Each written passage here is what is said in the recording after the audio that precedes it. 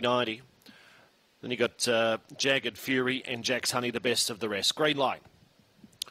Lures on its way. They're ready to jump for the second event. Racing, Jack's Honey began well off the inside, going quickly. The favourite Galactic Era showed good speed out of the boxes, going to third there. Troublesome Fury now passed by Jagged Fury. Aston Judge, the second elect in betting, is last of all. So Jack's Honey's retaining the rail here, now taken over by Galactic Era. Then came Jagged Fury and Aston Judge, now held up in traffic around the bend.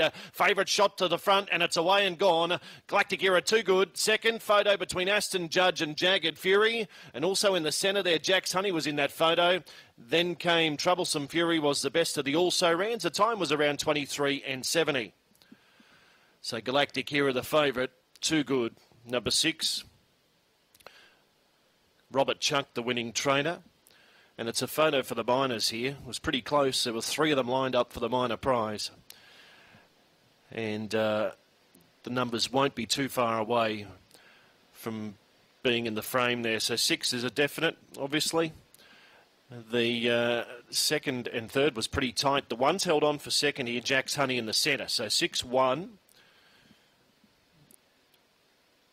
And it's pretty tight between the other pair. 2 gets third, Jagged Fury. And 4 gets fourth. And there wouldn't be much splitting those 3 there, 1, 2 and 4. So 6 defeats 1, 2 and 4 in 23:74.